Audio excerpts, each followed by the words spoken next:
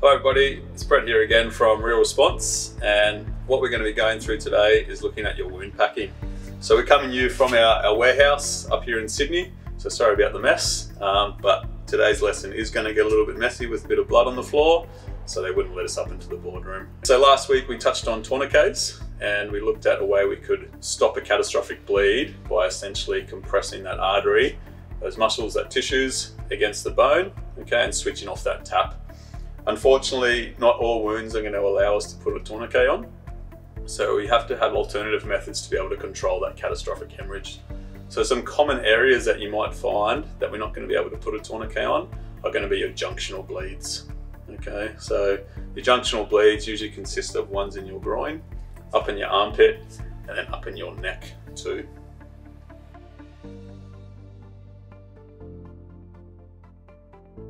A few of the different items that you might carry in your kit. So your IFAK, depending what pack you want to carry on, whether it's in your backpack, whether it's on your webbing, on your belt. So these are quite large, right? And you can fit quite a few items in there.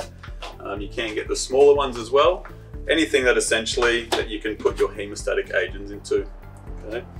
So the two most commonly ones that are on the market at the moment is your Quik Clot, used quite commonly by militaries around the world, and your Celox. Okay. There are slight differences to the two, but it's really important to note that if you don't have a hemostatic agent, we can still just use normal gauze. All right, so just a normal crepe bandage, all right? And then as well, you can get these bandages specifically designed for wound packing. Okay, you can see that they are nice and tightly compressed so that you can fit them nicely into your kits and not take up too much room. The biggest difference between the Quik Clot and your Celox is what's impregnated with. All right, so you've got kaolin, okay, or kaolin, how you want to pronounce it, right? And that's going to work with the body's clotting factors. So you might find a little bit difficult, especially if your patient is really hypothermic, okay, or maybe they're on blood thinning medications too. The difference with the Celox, so it's impregnated with chitosan or chitosan, depending where you come from and how you want to pronounce it. And these work independently to the body's clotting factors. So definitely some benefits. A lot of the studies show that there's not a major difference, all right? But it's just something to be aware of when you're deciding what item you want to carry in your kit. The really good benefits of using a hemostatic impregnated gauze is the way or how quickly that clot is going to form when you start to apply it, as long as you've applied it properly. Just with non-impregnated gauze, so just a normal crepe bandage, or your bandage is designed specifically for packing, so still just a normal crepe bandage, but just packaged a little bit differently. All right, those are going to take a little bit longer, but you can still achieve the same goal. So please don't just think if you don't have hemostatic agents, we can't pack a wound. Definitely grab out your gauze and start packing that wound properly, which we're going to go through very, very shortly.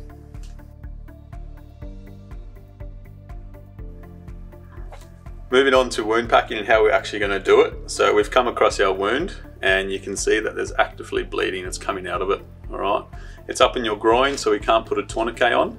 So the first thing we need to do is we need to go in and we need to apply digital pressure and find where that bleed is coming from to make sure we can stop it before we start to pack. So from here, if the wound is big enough, it's filled up, there's blood pooling around the area, we're going to open it up and we're going to scoop some of that blood out. And we're physically going to be looking to see where that bleed is coming from. So essentially looking for like a little fountain spraying underneath the water, visibly having a look to see what we can find, and then putting our finger directly on top of that. So right now I've got digital pressure on that artery, which has stopped that bleeding momentarily. Obviously, depending on the environment you're working in, it's not going to be feasible for me to sit here and keep my finger on that artery. So what I need to do is I need to start to pack that wound. So I'm keeping pressure applied to that artery. My buddy, whoever's around, the patient, I'm getting my Quik Clot or my hemostatic agent or just my normal gauze to start packing. If you haven't already done so, if you've pre-packaged your gauze, just making sure you've got some tears in there, that's going to make it a lot easier to rip. Some little courtesy tabs, all right? So from there, pulling it open, keeping digital pressure on there, and we're going to start to pull that gauze out. Now you can rip the whole lot out and then start to pack, or you can keep it in the packet and just start pulling it out. It is going to be in a Z fold, so it's a lot easier to pull out. So you can see it's just going to slowly start to pull. All right, now from there, what I'm going to do, I'm going to put it on the tip of my index finger, like so, and I'm going to start replacing my fingers and leaving the gauze in that location. So keeping active pressure on here. All right, I'm going to grab the tip of that finger and I'm going to slide it in and put it where my last finger was, keeping active pressure with that finger I've replaced it, which now has that gauze. Now from here, I'm going to start pulling that out and just follow that whole process until all that gauze is gone and that whole wound is completely packed. Keeping pressure directed in the way of where that bleed is coming from.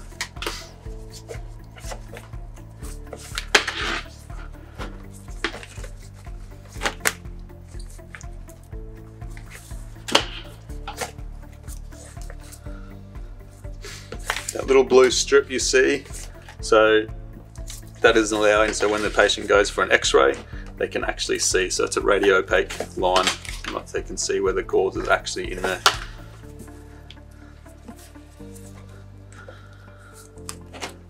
So that clot is going to start to form where that bleed is coming from. So I don't actually have my finger on there anymore, but when I'm replacing my finger with the gauze, the pressure is directed in the way of where that bleed is coming from. Please don't try and push pressure anywhere else around that wound.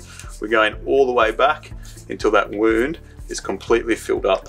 So you can see here there's a lot of space to fill up. We want to make sure that whole area is nice and tight and compact, because unfortunately when we start to move our patient, if you're putting splints on, the tissue, the muscle, that's all going to shift, which can all affect that clot, and it might cause it to blow or move, causing that patient to bleed again. So it's really important that when we're doing this packing, that we're physically and visibly looking to make sure there's no blood pooling from underneath. Right? If we can see blood pooling from underneath, that's going to indicate that we've missed that artery and it's going to continue to bleed. So even though that wound is now completely full, I'm still packing around the edges there to make sure that that gauze cannot slip into those spaces around the area. Once you've done that, we're keeping active pressure on there, all right? Now, if you're happy or if you do have some other material around, so if you do have just a normal gauze, open it up. You don't need to take the bandage out. What we can do is we can just place that straight on top and put some more pressure down there. All right, trying to keep that pressure directed to where that wound is, okay, or sorry, where the bleed is coming from. And we want to hold it there for a minimum of 3 minutes, okay? Now, if your patient is able and willing, we can get them to do it while we start to get our other bandages ready to wrap it up, all right? Because again, we can't just sit here with our fingers in the wound forever. We want to be able to move our patient as well as keeping everything nice and tightly compact, all right? At that end of that 3 minutes, all right, if you're happy you can't see any pooling coming from underneath, we can just ever so gently just pull the sides of that wound outwards. And again, we're just making sure that we haven't missed any bleeding coming from underneath. Please, if you see active bleeding coming up from underneath, that wound is still bleeding. So we need to make sure that we go back and we rectify that problem. By just shoving more gauze on top, okay, it just means that we're applying pressure to the area. We're not applying direct pressure to where that artery is bleeding from, all right?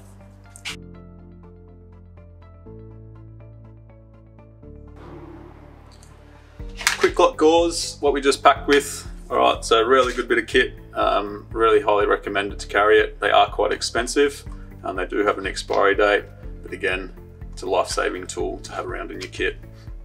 For whatever reason, if you don't have the budget to be able to buy Quik Clot or Celox, we can just carry just some normal packing bandages. So again, just a normal crate bandage is fine, but as well, you have some specifically designed bandages too. So the benefits of these ones is it's in that Z fold, so it's quite easy to pull out, right?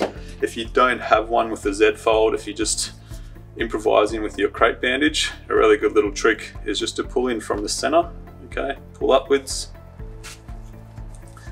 And you keep everything nice and tacked. And then what we do there is we can hold that put it under our arm, and we can start packing and feeding it out, making sure that it's not going to be in the dirt, in the blood, okay, soaking that bandage, all right?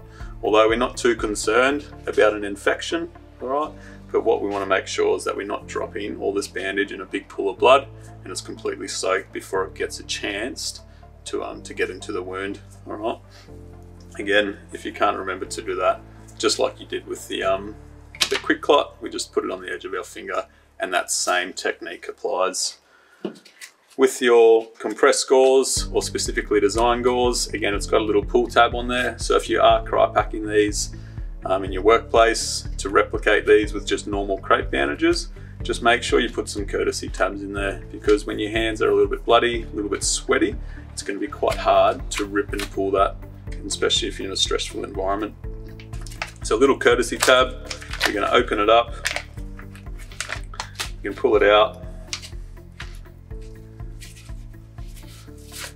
and you can see the Z fold there. So nice and tightly compressed, or packed, sorry, and it's just going to easily pull out when we start to feed it into that wound. Same principles apply. We put it on the edge of our finger and replacing one finger with the other one, making our way back from that wound, making sure all that pressure is directed to where that bleed is coming from. Once you're happy, you've filled that space up, right, we keep working our way back to make sure that whole wound is nice and tightly packed, to make sure that bandage isn't going to shift or move anywhere else in that wound, causing that clot to dislodge. When it comes to your Celox, again, exactly the same principle as the Quik Clot. It's going to be in a Z fold, haemostatic agent. Nothing changes when we start to pack that wound.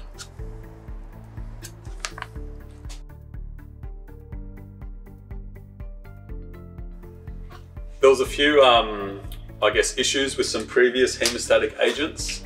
The biggest one being people being allergic to shellfish. Now the chitosan, all right, it does have a bit of shellfish in it. Sorry, shellfish, yeah. It doesn't cause any heat, okay? And there hasn't been any known cases of adverse or allergic reactions to it. So compared to what was used previously, where we would pour it in, things would start to heat, or you'd put that pad into the wound and things would start to heat up and get very uncomfortable for your patient. The Quik Clot, as well as your Celox, is very, very safe to use, all right? And there hasn't been any known adverse reactions or the patient complaining that that wound is starting to heat up.